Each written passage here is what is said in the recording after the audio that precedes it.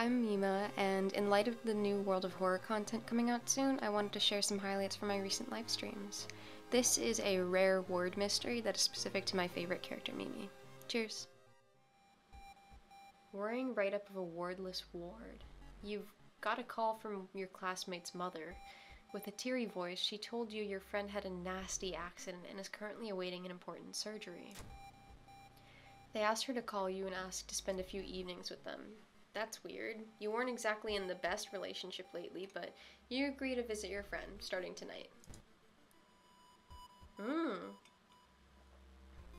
5 nights remaining. This is an interesting one.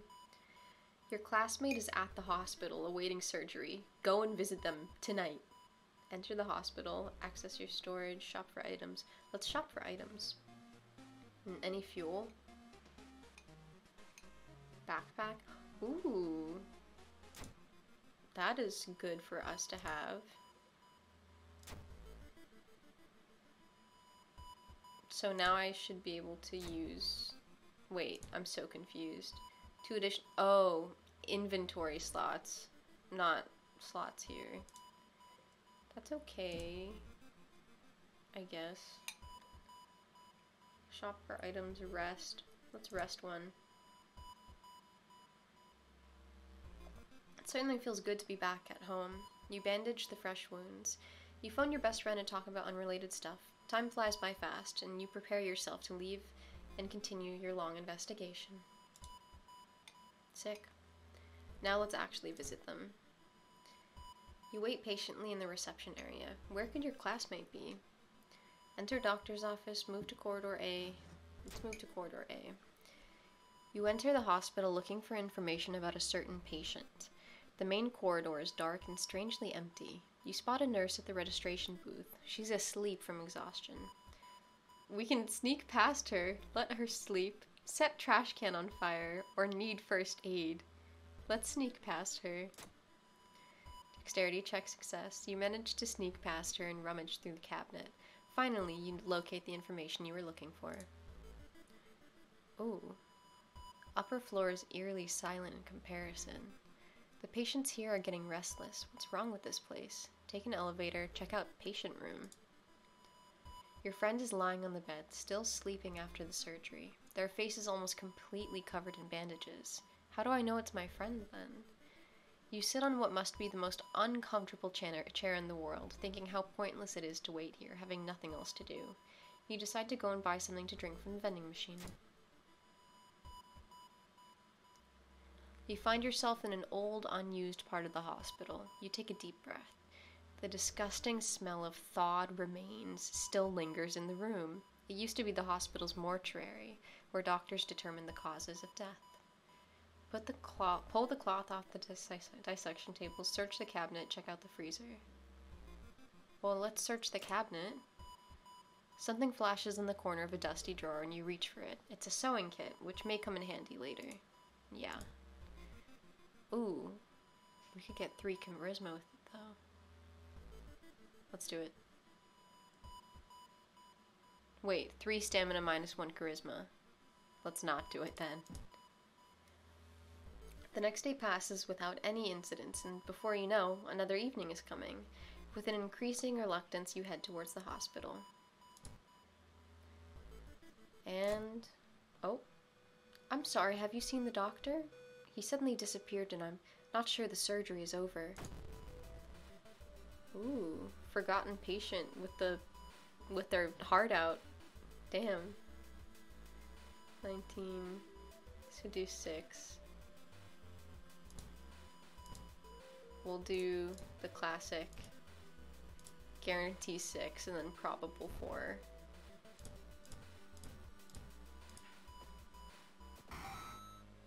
Nice.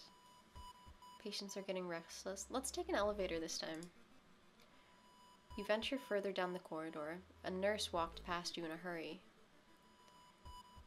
Enter morgue. The morgue's door's closed. Well, let's visit our friend. Your friend woke up earlier today. You've spent some time talking about school and recent events, but still can't shake the feeling something about them seems off. Finally, they go to sleep. You decide to take a walk to stretch your legs. So it seems like the day ends when you talk to your friend. And we got a spider bite. The next day on your way home, you are stopped by your friend's mother. She hands you a package for her child. You promise to hand it over tonight. Okay.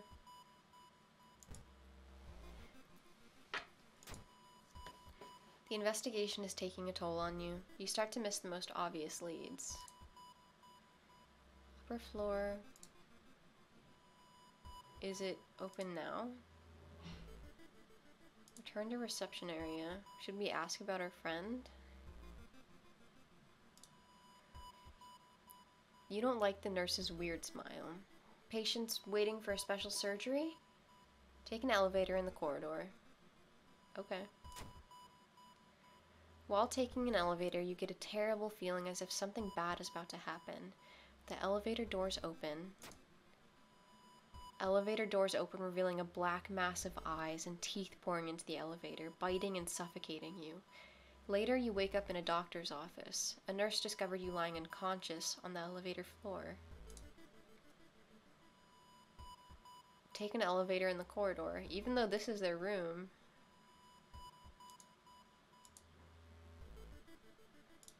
Okay.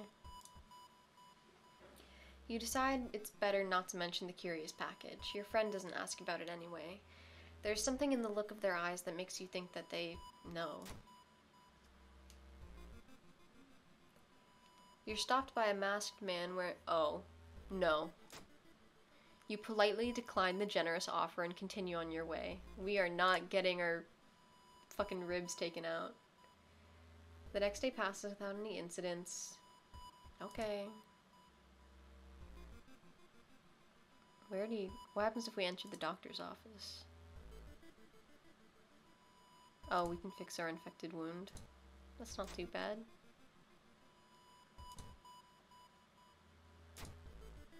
Someone has been branding the patients with occult symbols. Let's assume the worst. Branded like cattle. And we visit our... well, let's check the morgue first. No. We'll check our friend then. Your friend just keeps staring at you. Did I tell you you're really beautiful? They ask, twisting their swollen lips in a smile. They want our body. Oh, don't go yet. Okay. Stable condition. Discard, nothing happens. Walking through the park, you find a little girl crying alone in the playground. When you ask what's wrong, she says that she can't find her mommy. Luckily, you spot the girl's address on a backpack lying nearby. Let's take her home. You offer to take her home. When you get there, the terrified mother slams the door in your face. From behind the door, she starts screaming to get the girl away. The little girl calmly tells you that she can take it from here. Aww. Okay, last night. Let's find our classmate. You blend in with the hospital staff and make your way into an unmarked ward where a particular patient catches your eye. They look to be catatonic, eyes glazed over, shallow breathing, but of most interest are the irregular growths along the abdomen. You wouldn't be much of a nurse if you ignored them, right? They need help. Well, let's inspect the patient. You eagerly pull on your spare pair of surgical gloves and probe at the growths, making mental notes about the texture and shape. When you're back home with your textbooks, you realize that it doesn't match any known diagnosis. Isn't that amazing? You need to do some more digging later. Good for her. No morgue.